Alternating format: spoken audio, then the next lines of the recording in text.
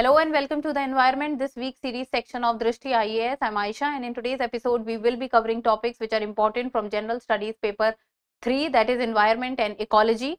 So the concept that we will be following is we will be taking news from the current affairs and then we will be talking about the static portion of it, and in the end we will be solving the practice questions related to those questions, and in the end you will be giving the answers of these practice questions in the comment section. So first of all, let us see that what are those topics that we will be discussing today. So that is Sparrow, plastic Odyssey, and will India's solar energy production capacity decrease or not? So before moving forward, Drishti IAS Noida Center, the offline batches admissions are open for both Hindi medium and English medium for the IAS-GS Foundation course covering both prelims and mains. English medium batch is starting from 8th of April, while the Hindi medium batch is starting from 26th of March. For more information, give us a call at 87501 87501. So the first topic is the Sparrow. Now Sparrow was in news because the World Sparrow Day 2025 gets celebrated on 20th March every year. So World Sparrow Day was there. So because of it, the sparrow came into the news. And this year, that is 2025, the World Sparrow Day theme was a tribute to nature's tiny messenger. That this tiny messenger, because sparrow is very small in size. Look at the image. This is how a sparrow looks like. It is very small in size. So a tribute to the nature's tiny messenger. And the purpose of this theme is to restore human affection towards sparrows and inspire people towards conservation activities. As the sparrows, which were so much in numbers earlier, now even the numbers of sparrows are coming down, and people as of now are losing connection with the nature and also the sparrows. So the restoration of human affection with sparrows needs to come back, and this is what is the purpose of this theme. Then ecological importance of sparrows. So first of all, sparrows play a crucial role in maintaining the ecological balance. First, from natural pest control perspective, that is they eat insects, helping in pest control. So because the sparrows are insect eaters, so this also helps in the control of the pest, and the volume of the insects does not rise much. Then pollination and seed dispersal. Pollination and seed dispersal, their activity aids in the growth of various plants, as they also act as a transporter, or they also act as a carrier for the pollination process, that is it carries pollens from one place to another place. Then biodiversity enhancement. So the presence of sparrows is important for healthy ecosystems in both urban and rural areas, because for any ecosystem to remain intact, or the food chains and the food web to remain intact, it needs to have all the components in its place, and the components can remain in place only when every single character is performing his or her duties. Then what are the threats to sparrows? So that is, the sparrow population is declining due to habitat loss, urbanization, and changes in the agricultural practice. Now changes in the agricultural practice is also playing a lot of role, because the agricultural practices which nowadays are going on, there is so much of use of fertilizers, pesticides, urea, that the area in which sparrows are much in number and the agricultural practices which are used are not going well with the habitat of the sparrows, then the number of sparrows will slowly and gradually decline. Then the destruction of nest and grazing lands, along with the decline in insects populations, are the main cause. Now destruction of nest and grazing land. Destruction of nests means that because of the increase of the urbanization and the development activities, so the habitat loss of the sparrows and the areas where sparrow actually build their nest or form their house is also declining in numbers. Then this decline has wide-ranging effects, that is, which is a threat to biodiversity. Now about the conservation efforts of sparrow. So the efforts include urban greening projects and agricultural ecological practices to create suitable habitats for sparrows. Now, if the sparrows are moving away from the area where they earlier used to stay, then what needs to be kept in mind, that what are the areas or what are the practices that needs to be seen, that the agricultural or the greening regions needs to brought back, so that the sparrows can come and actually look for the areas which are suitable for the building of their nest and home.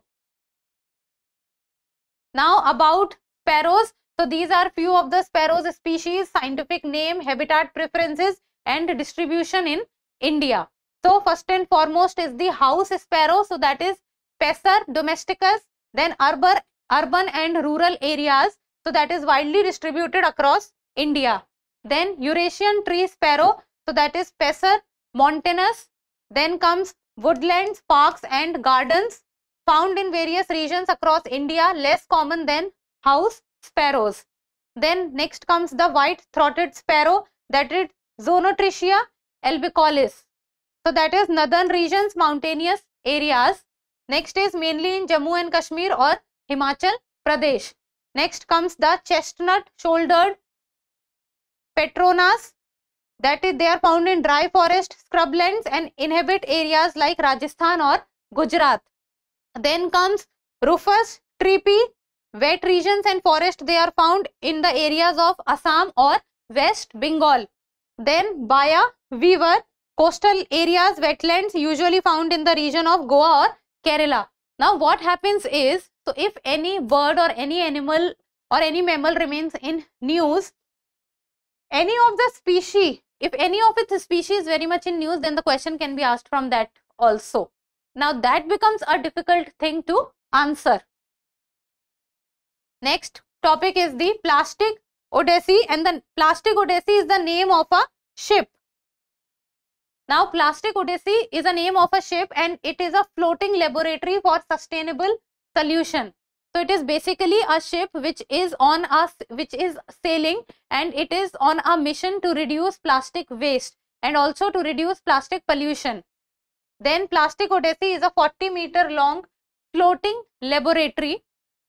It is on a 3.5-year global journey to fight plastic pollution, as plastic pollution is rising in number and plastic waste and plastic pollution has become a menace with regards to the long and the large oceans, because dealing with the plastic pollution and plastic waste in itself is a big challenge.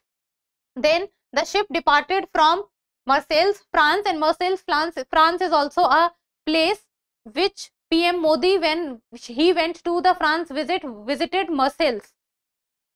The ship departed from Marseille, France on 1st October 2022 and is collecting affordable, sustainable solutions for plastic waste management, recycling and reduction. So it is sailing all around and then finding the solutions and the reasons that how the plastic waste or the plastic pollution can come down. Then the ship has traveled to over 30 countries and Chennai, India is its first and only stop. So in India, Chennai, it will be stopping. The journey involves collaborating with local entrepreneurs, communities, innovators to share global connections and knowledge in addressing plastic pollution. So be it private partners or be it government, it can collaborate with anyone, or the ideas can be shared with anyone, so that a better and a good solution with regards to dealing with the plastic pollution can come out. Now, innovative recycling and plastic solutions on the ship. Now, what are the plastic solutions on the ship? So that is, the ship has a recycling workshop where plastic waste is converted into useful products like wood, tiles and construction materials. Now the plastic waste which is found, now that plastic waste within the ship, it has a recycling workshop. The plastic waste can be converted into wood, tiles and construction materials. It means that the waste can be converted into something useful.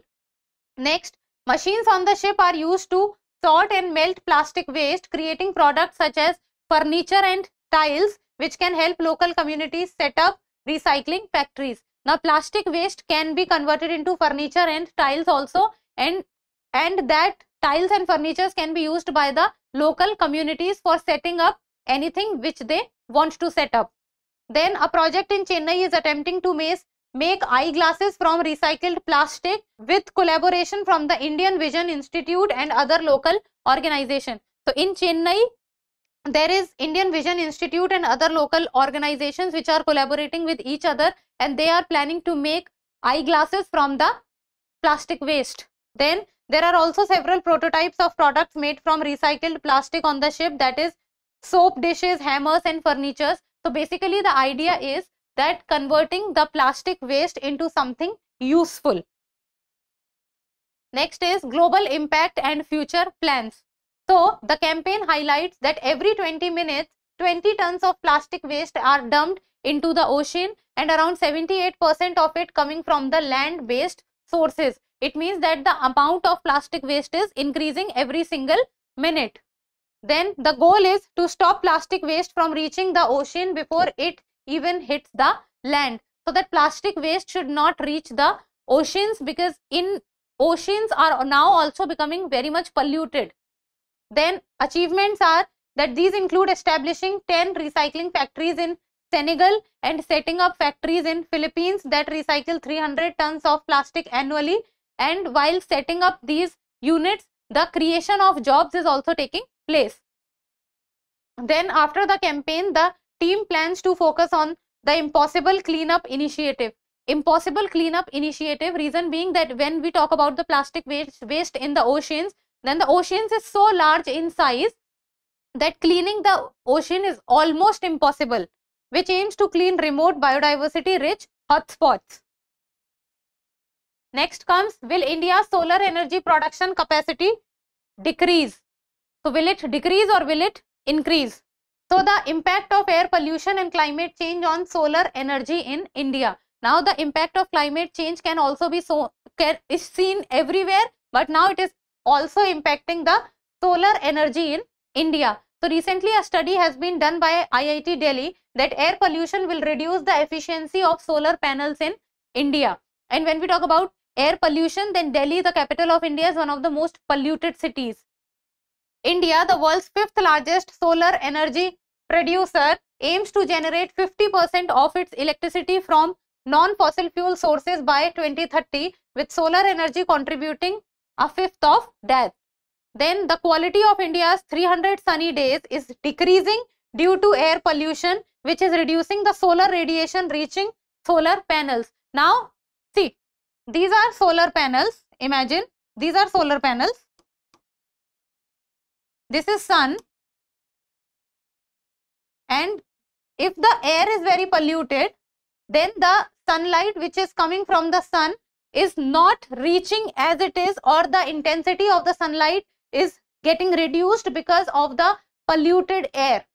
That is creating a problem with regards to the generation of the solar energy. And India is a country which is moving very fastly and swiftly towards the more and more increase of electricity from the solar panels. Now study methodology and findings. So it talks about that the study analyzed data from 1985 to 2014 and predictions were made about changes in solar radiation from 2041 to 2050. So this change will take place from 2041 to 2050. And researchers used data from global climate models and NASA's CIRRUS. CIRRUS project stands for Clouds and the Earth's Radiant Energy System. Then it talks up, the study predicts that by mid-century, the efficiency of solar panels will decrease by around 2.3%. So 2.3% reduction in the efficiency of solar panels will take place, resulting in a loss of at least 840 gigawatt hours of electricity per year.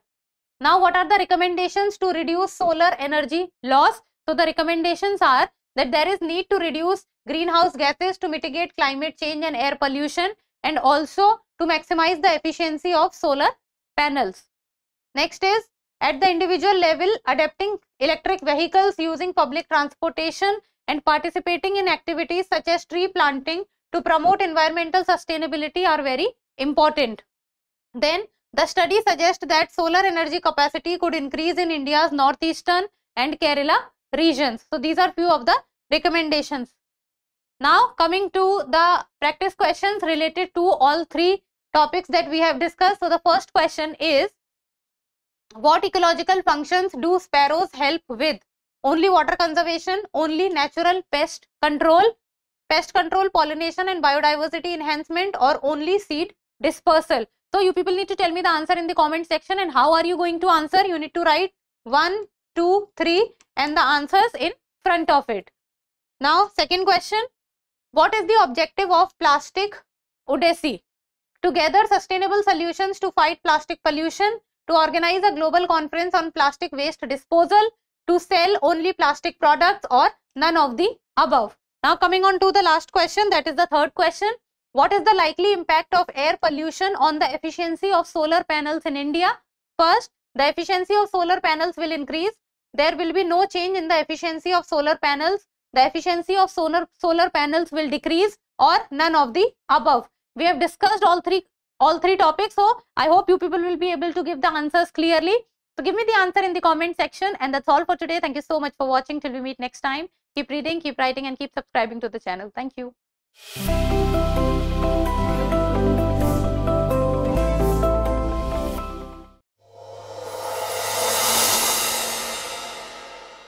For more informative content, like, share and subscribe, and do not forget to press the bell icon to get the notifications.